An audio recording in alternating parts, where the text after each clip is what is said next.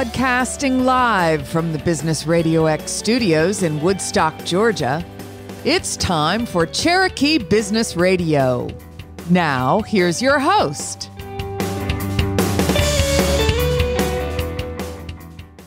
Welcome to another exciting and informative edition of Cherokee Business Radio. Stone Payton here with you this morning.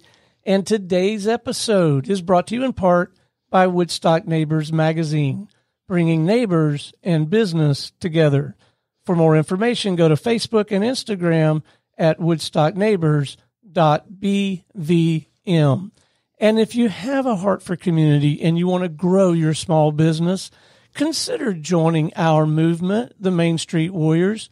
Go check us out at mainstreetwarriors.org. You guys are in for a real treat this morning. Please join me in welcoming to the broadcast with Networking in Action, Miss Sara Branch. How are you? I'm great, Stone. How about you? I am doing so well and really been looking forward to this conversation. I got 1,000 questions. I know we're not going to get to them all, but I think maybe a great place to start would be if you could articulate for me and our listeners, mission, purpose. What are you and your team really out there trying to do for folks? Sure. Well, Network in Action is a business lead referral group. And I'm sure people are familiar with business referral groups. They're all over the place. However, our founder decided he wanted to do something different. Isn't that what every entrepreneur wants to do? Right. Let's do something different. But of course, I believe this time he came up with something really, really good. And what we've done is taken the typical activities that you would do in a business referral network, where passing referrals, getting information from people, finding out about people's elevator pitches that we talk about. We have put that all on a technology platform. So it speeds up the process and makes it very simple for people to get connected to each other and to pass referrals to each other. Now, we do have meetings, but the purpose of the meetings are more for training, mentoring, coaching our members to be, guess what, better connectors. So that they go to a meeting that is, let's say, a Chamber of Commerce meeting or any business association meeting. They can be better at connecting with the people that are in that meeting that will benefit them and their business. So we just approach business referral networking a little bit differently. Well, it sure sounds like you do, and it sounds like fun, rewarding work. But I got to know the backstory. How in the world did you find yourself in this role? Oh, that's great. No, it's all my husband's fault. Isn't that always the case? Always. Oh, yeah. It's always the spouse's. Always spouse's fault. I was anticipating leaving the corporate world. I was so ready to get out of corporate work. I've been in corporate work for 25 plus years. And what I had done most of the time was training and development. My most recent job that I left, I was a director of training and development for a small software company. And my husband has had his own business. He is an Action Coach franchisee. He's had that for over 20 years. Well, and they have a great reputation. I've heard of them. Oh, yeah. Oh, they have wonderful reputation worldwide. They're the world's largest business coaching organization. And the founder owner of Action Coach is constantly training people, bringing new information to the organization. It's an excellent organization. And my husband is always looking for networking opportunities. And he's also a vet. So he was approached by a Network in Action franchisee in the city of Atlanta to join a veterans group. And he'd never heard of Network in Action, didn't know what it was like, and he said he would go just because it was a veterans group. After he'd been there about 6 months, he came home and he said, "Sara, I have found exactly what you need to be doing when you leave the corporate world." And so I attended several meetings of that group, and I agreed with them. So we bought the franchise, worked it kind of part-time for about a year until I was fully prepared to leave my job, leave my work. So in March of this year, March of 2023, I walked out the door from my corporate job, woke up the next morning, and I was a full-time self-employed entrepreneur. So it's been great. I've loved it. And it was exactly the right thing to pick. So it was, it too is a franchise. So Network in Action is headquartered in Houston. Started by a man who was very frustrated by lack of networking opportunities. He took a couple of years, designed our platform, and here we are. So now that you've been at it a while, what are you enjoying the most? What's the most rewarding part of the role for you? Well, I've always been a people person, and I've always been a connector. I didn't figure that out until I was, I guess in my 30s. But my first job, several jobs out of college, were sales jobs. And I knew that not everybody was going to want my product or service, but I always paid attention to what my customers were talking about in their business. And I remember one time a customer saying to me, or a potential customer saying to me, Sarah, I really don't have a need for your product right now, but do you know anybody who does X? And I said, sure, I know Joe down the street. He can help you out. And I did that several times, and I started realizing that I was a natural connector, that I just wanted to help people. So my motivation of connecting people and helping people is now manifested in this group where I bring people together and teach them how to be really top-notch, first-class connectors to where they're not only helping their own businesses, but they're helping businesses all around them. So what should the outcome be from our networking efforts? Like, how do you know if it's really working? Because it's not always like just immediate revenue. I went to the thing and I talked to the guy and he wrote a check and we're doing that's not necessarily the outcome that we should be seeking every time, right? You're absolutely right. When you go to a networking meeting, you should never have the goal of selling something at a networking meeting. A networking meeting is designed to start and continue and nurture relationships. So people get turned off if you go to a networking meeting and let's say there's somebody relatively new and they're working the room trying to sell stuff. And that's really not the goal. So you go to a networking meeting and your goal is to get to know as many people as possible. But what I teach is, first of all, you've got to identify your target audience. And then within that target audience, define your ideal customer profile. Now, after that, it's to find out where they hang out. So you should pick the networking meetings where your ideal customer is most likely to hang out. Then we work on what questions you ask that potential ideal customer and what kind of conversation you're going to have. And the folks in our group, we teach them that they should have a very condensed version of their elevator speech, about 2 sentences, that may have something a little provocative in it to see if the person they're talking to goes, oh, that's interesting. Tell me more. That's the whole point. And then once they get to the point of someone is interested, then we talk about questions. But the absolute goal of going to any networking meeting, Stone, is to leave with a minimum of 2 one-to-one meetings booked. Whether you go to coffee, whether you go to lunch, drink after work, but you leave with a minimum of 2 one-to-one meetings. And that's where you get to know people better. That's where they get to understand you and what you're trying to accomplish in your business. And then you become one step further into that trusted resource. So people like to buy from people they know, like, and trust. Well, it's relatively easy to do the know and like part. It always takes time for the trust part. So that's why you need to meet with people regularly, and especially one-to-one. They find out who you really are. Yeah, and you find out who they are, and you discover how to genuinely serve them, even if it's not going to be your products and services at this point, right? I mean, there's so much power I've discovered, particularly since moving here to Woodstock and becoming part of the local community. How productive, but also just how fun it is to be the guy that knows the guy. Right? And to be able to, you used the word earlier, connector. Right. The guy that knows the guy, we call the referral source. And they are the most powerful person in a referral relationship. Well, think about it. You know, Stone, if you came up to me and said, Sarah, I've got a problem. I'm trying to find this service that goes with my computer and I can't find it anywhere. I'm so frustrated. Sarah, do you know anybody who has that? And there's great likelihood I might know somebody. And then I would say, well, you know, Stone, I think Joe Jones over at XYZ Software Company has exactly what you need. And then I connect the two of you.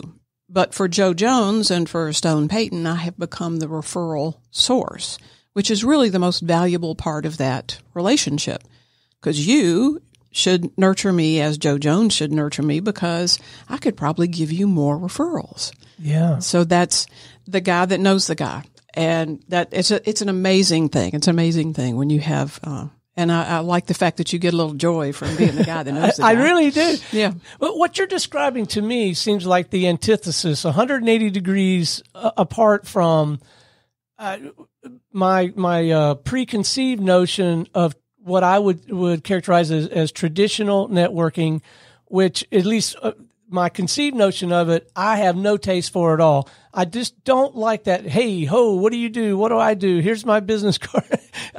I really retreat from that. And I will share with you here in this local community, I have found that not to be the case, particularly like at Young Professionals of Woodstock. It's very much more about building the relationship, getting to know people, but talk more about the work. If someone participates in this networking and action, it sounds like it's pretty heavily laden with education. It sounds like you're going to make a lot of immediate, genuine connections if you join this thing. But let's just play it out a little bit. And I mean, we can use me as an example or somebody. But what happens from day one when we say, "Yeah, I want to be part of this thing"? Sure. So if you say you want to be part of my group, obviously you come to a meeting. But before you come to the meeting, we'd sit down and talk about all the benefits of being in my group. There's all sorts of things, the people that you meet, the skills that we teach. But really the bottom line is that makes us completely different from any other group is we have a guaranteed return on investment. So Stone, if you join my group, you and I sign a contract that says you will come to 11 out of 12 monthly meetings, and that you will pass a referral in the group once a month. Pretty simple.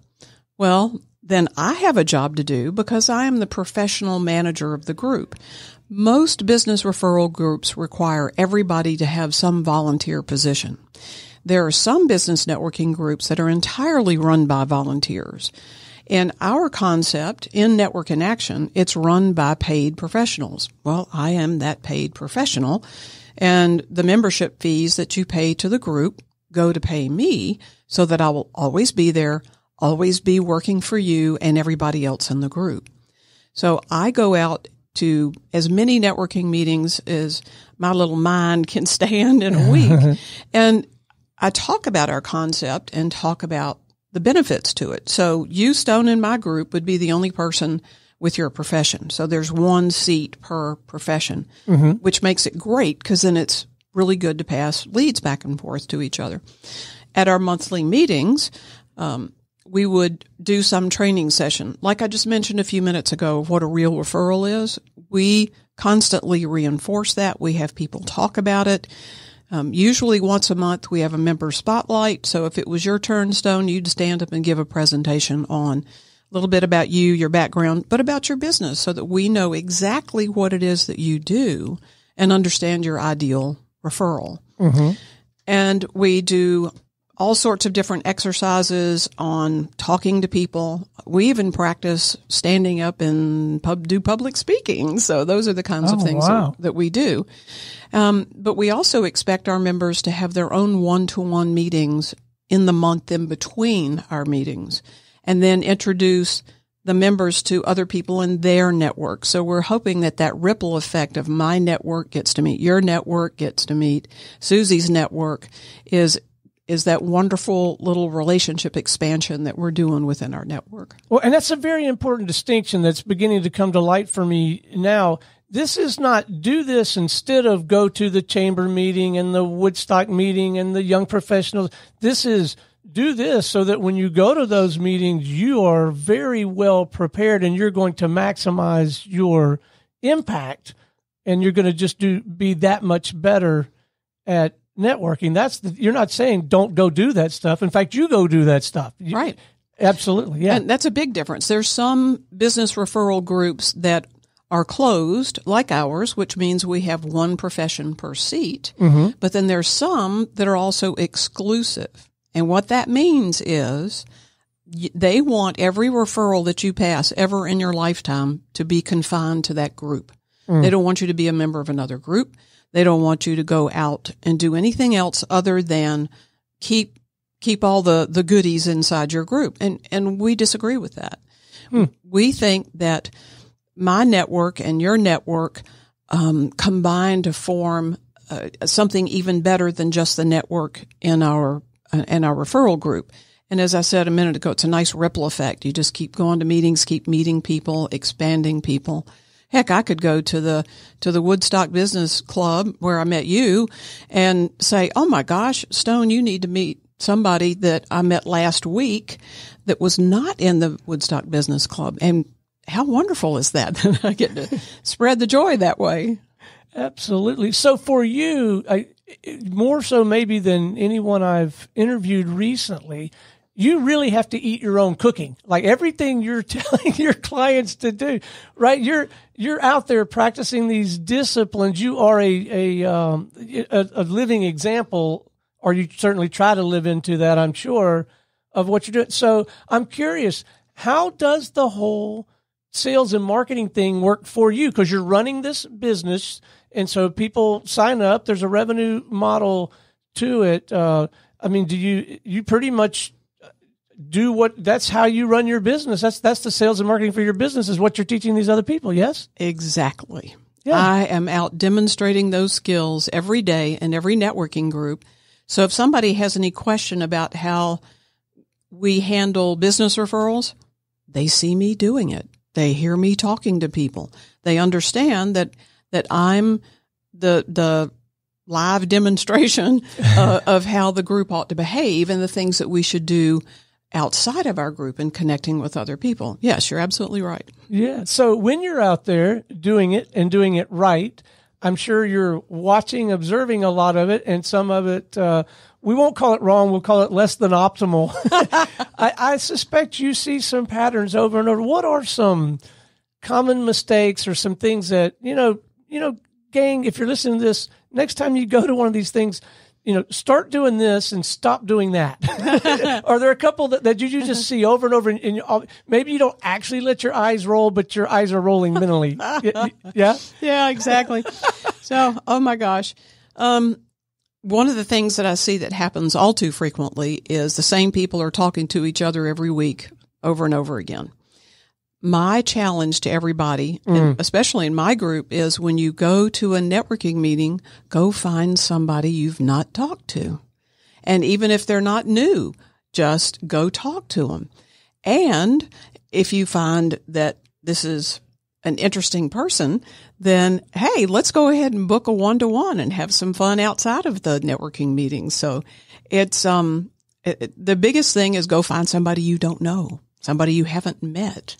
And then the next thing is make sure you introduce them to somebody else. So go find somebody you don't know and then take them to someone that you know and say, hey, I've met somebody new. May I introduce you to whomever the new person is? And of course, the larger the group is, the more likely there's going to be cliques where people who've been going to the same group over and over again, their comfort level is with those same people. And that's a challenge for a lot of people, but for an extrovert like me, it's not a problem. I will go up to people and say, I overheard a little bit of what you were saying and it sounded really interesting. Can I join the conversation?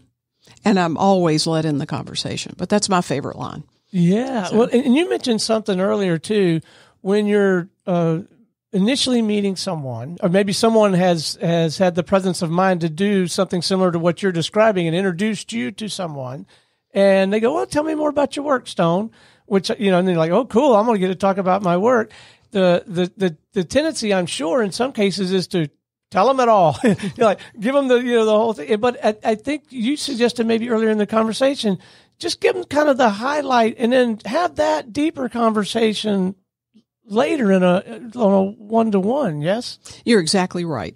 When you get introduced to somebody for the first time, you should have your little two or three sentence maximum statement about what you do that has something a little provocative in it, or maybe an idea that the person might not have thought about, whichever suits you. Yeah. And then you don't say anything else, especially until the person says, "That's interesting. Tell me more."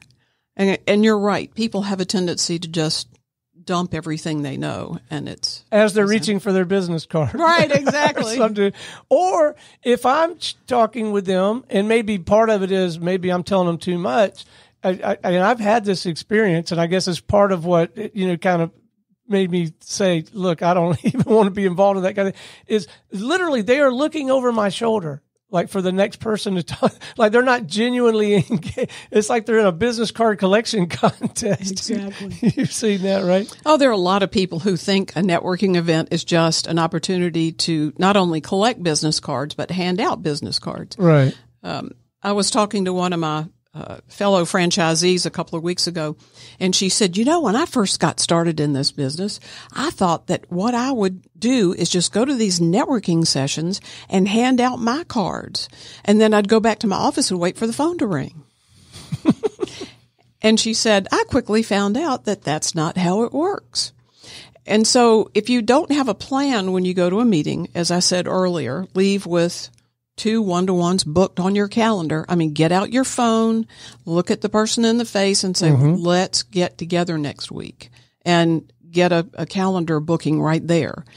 And thankfully enough, the calendar on my phone is linked up with the calendar that's on my computer. So if I make a date on my phone calendar, it shows up on my computer, which is great. And so get those booked immediately right there on the spot. I have 2 tomorrow that I'm going to meet people for coffee tomorrow, day before Thanksgiving. So, I've gotten them, get them booked as much as possible. Well, if you're up for it, I'd love to get a little insight into how to conduct a productive one-on-one, one-to-one, whatever you call that. That would be, and listen, gang, if you want to learn a lot from people who are very experienced and are experts in their domain, get you a radio show. You get them in here, you talk about what they do, and then you get all this free consulting. So I'm going to take a swing at this for the on the one-to-one thing. Are there also some outcomes you should try to expect from that, or some do's and don'ts, or a couple of disciplines you should exercise?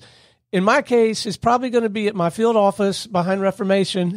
But I got to confess, I think maybe I wing it way too much in the one-to-one. Yeah, as most people do. Most people wing it. So it starts with the invitation to the one-to-one, and the invitation of the one-to-one should go like this: Stone, I want to find out what you're working on, and I want to see how I can help you. I had a one-to-one last week with a young man that I met at another networking event, and I said, wow, I'm really interested in what you're doing. Can we have a one-to-one so I can see what you're working on and see how I can help you? And he said, yes, of course. And he came to the meeting prepared with his company information. As it turns out, the skill that he has was a skill that my husband was looking for his customers, for his clients. So I just sat there and listened to him talk and asked him questions about what he was doing. So that, as I said, it goes back to the invitation to the one-to-one. Say, I really want to find out what you're working on and see how I can help you. Then when you get to the one-to-one, you say, tell me what you're working on. Let me see if I can help you. So they're reminded that that's the real goal of the meeting. And if they're worth their salt, once they're through talking, they'll turn around and ask you the same thing. Right. But the goal is to find out what they're working on and see how you can help them. So that's the main thing. And then once you get to the one-to-one and they start talking about their business, hopefully questions about their business will pop into your head. I generally follow a question model that's from my old sales training days, where I ask them about what's going on in their business. Do they have any challenges? Tell me what the challenges are that you find in your business.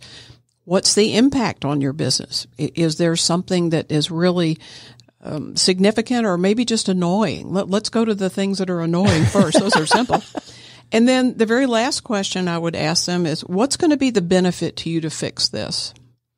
Tell me what the dollar value is and the benefit is for getting this particular issue fixed. And it really makes people think. So it's an invitation to talk about what's going on in their world. And then it's a series of questions to help refine what it is that they're working on so that you can see if you can actually help them or refer them to somebody who can help them. Right. What a marvelous structure. And I think I'm discovering through this conversation or rediscovering, it hasn't been the first time I've tried to learn this lesson. I need to do less winging, I think, for me, and more, add more structure to it, something that's repeatable and even transferable for other people on my team or in my Business Radio X world, right? Yeah. And these skills that I'm talking about can be used in any situation. It doesn't just have to be a business networking situation. It go to a party. You know, we got Christmas parties coming up this time of year. Right. And you go to a party that may be a business party, but is part social. You can modify your questions ever so slightly, but find out what's going on in somebody else's world.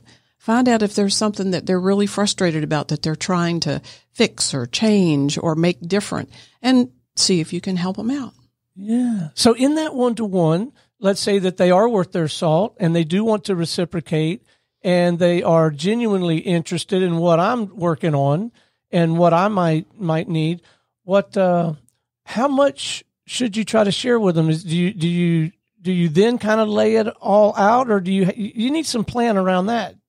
The reason I'm asking is in my business, there's a version of what we do that is very prolific that people don't help a lot of people with and make a lot of money with, and that's the traditional model for podcasting or digital radio. 96% of podcasts fail, and they don't help people make money.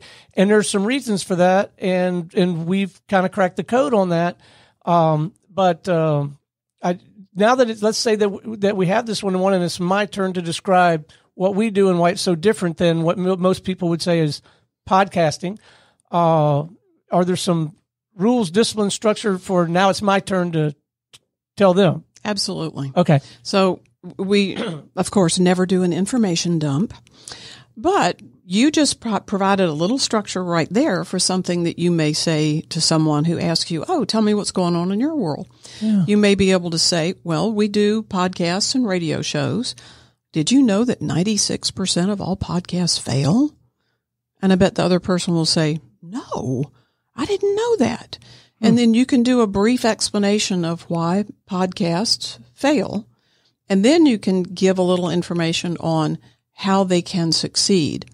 Don't overload them with information, but those two things, that little provocative question of, did you know that 96% of all podcasts fail?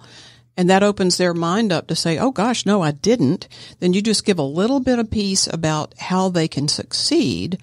And then that person may ask you another question. But it's sort of like pose a question, answer the question, pose a question, answer the question.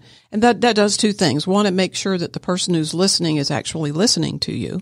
Because if you ask them a question, they'll have to stop and oh yeah, I hadn't thought about it like that, or some answer like that. Right. But that's what I try to do, is try to pose a question and then give a little bit of an answer to see if the person gets what I'm talking about. So yeah, I'm so glad I asked. Yes, well, good. I'm feeling really good about my upcoming one-to-ones, and I resemble many of your remarks. Going back to what you described about having a tendency to just kind of visit with the same people, I could tell you the minute you said that, because Young Professionals of Woodstock is a group that I really enjoy. I walk across, or when it's not too cold, I hop in the Business Radio X golf cart and go over to, and I got to tell you, I do sort of gravitate to the corner. I talked to my buddy Austin because we both like to hunt and fish and all that. And so I got to get out of that. I got to go meet new people. And the other thing that I think I'm extroverted enough to do and should probably make a conscious effort to do is go find that person and connect them to someone that I do know and get them. That is, it's a discipline. It is. It truly is a discipline. So if you talk to yourself in your head as you're in the golf cart going to the the Young Professionals meeting, say to yourself, okay, I'm going to start by going to somebody I don't know, and I'm going to ask them, hey, what's going on? What's happening in your world? Tell me what you're working on. And listen to them talk about their business. And then immediately while they're talking, of course, don't lose track of what they're saying. Think of the other people in the group on the other side of your brain. Who can I connect them to? Who can I connect them to? Mm-hmm. And listen and then plan the connection. And then once you've done that, go connect the two and then go back and repeat it. Find somebody you don't know, find out what they're working on, figure out who you can connect them to that's in the room. Now, if you think there's somebody really cool you could connect them to who's not in the room, then obviously you do that in a different fashion. Maybe you could do a one-to-one, talk to them about it, see if they're okay. For example, I've got a young man who is interested in my group, but he's not quite sure the benefit of my group. So I'm going to do a demonstration for him by connecting him to somebody who's not in my group. And then he'll see the value of having me as the leader, because everybody else in the room is learning the same skills and practicing those skills along with me. And then he'll see that, okay, I'm not going to be expected to just give referrals inside the group, that the whole point is to understand what he's trying to accomplish. And he's got 3 businesses, and he just started a new one that is completely different from anything else he's done before. So it's going to be fun connecting him to help him get started. So. All right. So you have this group, and you still have openings from certain professions or certain types of businesses. Is that correct? Mm-hmm. And then as this thing what's next? Well, as this continues to grow and you get that group established, will you maybe start another one? Oh yeah. Okay. So the way that it works with our franchise is when you buy a franchise license, you get the rights to build 3 groups. Oh, wow. So I'm working on one group right now, and that group just happens to be in Roswell. And when I do my second group, it's going to be North Cobb County, Southern Cherokee County. So that's a big reason why I'm talking to you, because this is where my second group is going to be. So fantastic. All right. What's the best way for our listeners to connect with you, have a more substantive conversation, maybe have that one-to-one or whatever you feel like is appropriate, website, LinkedIn, email. But I just want to make sure that folks can begin to tap into your work and get to know you. Sure. Well, I'm on LinkedIn. I'm on Facebook, Instagram. I'm at I am Sara Branch on Instagram. My phone number is 470-707-3598. And my email is my first name, last name, Sara, without an H, Branch. So that's Sara Branch at networkinaction.com. So come find me. Well, Sara, it has been an absolute delight having you in the studio this morning. Keep up the good work. What you're doing is so important and having such a genuine impact, and we sure appreciate you. Oh, thank you, Stone. That's wonderful. My pleasure. All right, until next time, this is Stone Payton for our guest today, Sara Branch with Networking in Action, and everyone here at the Business Radio X family saying we'll see you again on Cherokee Business Radio.